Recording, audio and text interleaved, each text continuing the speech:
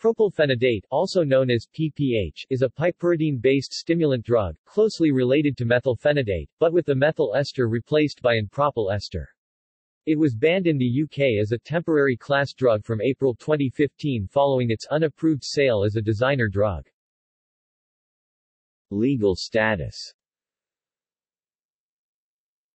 Propylphenidate is illegal in Sweden as of 26 January 2016. See also